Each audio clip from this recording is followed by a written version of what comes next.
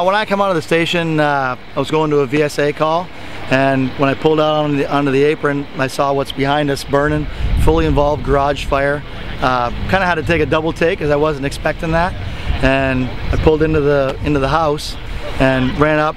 Like I say, the flames were rolling out of the eaves. I didn't see anybody around. I knew there was people there because I worked yesterday. I knew they were home. All the cars were in the yard, so I ran up, banged on the door, but the flames were coming out of the eaves so bad I couldn't stay there. I had to come back, get my gear on, and back to the house, bang on the door some more. Ran around the back. I was going to try and get in from the back because I knew there was patio doors back there, and they were coming out as I was yelling to go to the back. So I knew they were out then, but after talking to the homeowner, like it was me beating on their door that got them up. The smoke detectors weren't going off yet.